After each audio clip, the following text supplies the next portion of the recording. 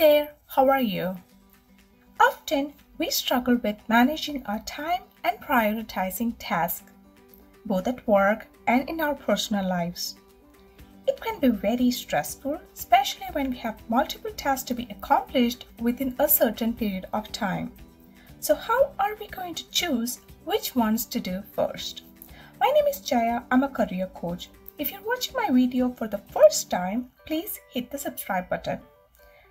Today, we will discuss about Eisenhower decision matrix. Probably you heard about it. It's an easy method to manage your time and prioritize your tasks. Put all the tasks that you have into A, B, C, and D. The urgent and important ones should go first. The important and non-urgent you can schedule. Urgent and non-important can be delegated, and non-urgent, non-important are like time wasters that you can delete.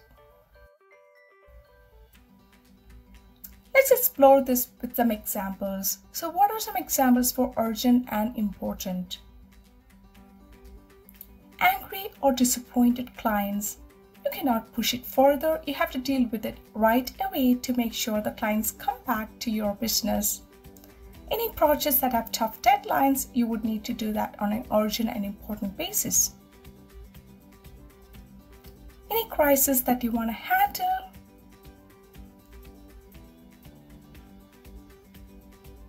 Any problems that you have noticed, you need to solve it as quickly as possible.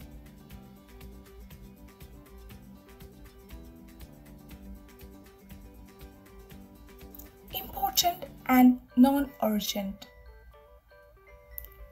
Some of the examples for important and non-urgent are learning and upskilling. It's very important for your career development and personal development.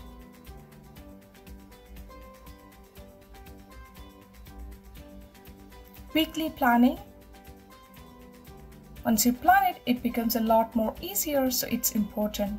Creating a budget, whether that's weekly, monthly, yearly, that really helps as well.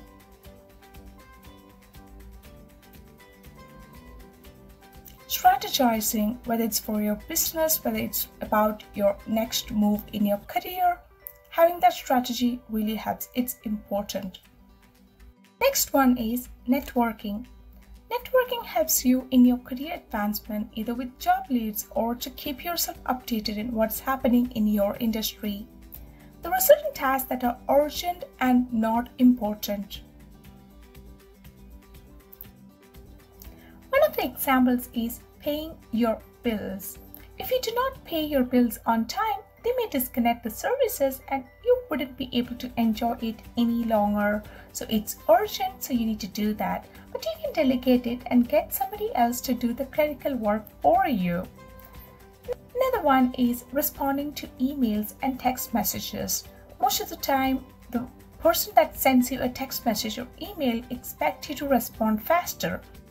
Running your errands is another example for this one. You need grocery, you need food to eat, but you can assign somebody else to do that for you. Filing taxes is on this list as well, so you know you have to do that within the deadline, but you know it well before so that you can plan and schedule and get it done. D. Non-urgent and non-important. Scrolling through your social media is a big one. It's a big time waster for most of us.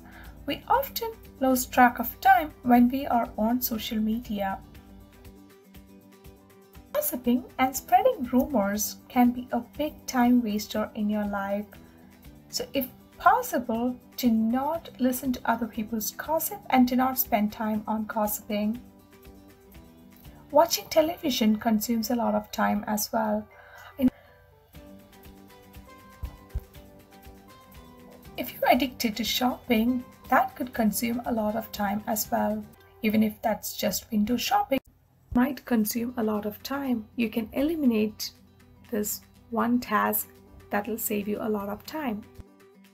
Another one is email threads and memes. If you read all the email threads and respond to each and every one of those, most of the time you would not add any value to what you do. So now you know how to put all the tasks that you have into A, B, C, and D. So A are those which are urgent and important. You need to do that now. B is important and non-urgent. You can plan and schedule it for later. C is urgent and non-important that you can delegate or delay. And D is non-important and non-urgent which you can eliminate or declutter. So no more time wasters. So if you do like this, you are going to save your time and manage your time and prioritize really well. So good luck with your time management. If you like this content, please do not forget to like, share and comment. Also, do not forget to subscribe to my channel. Until we meet next time, take care. Bye-bye.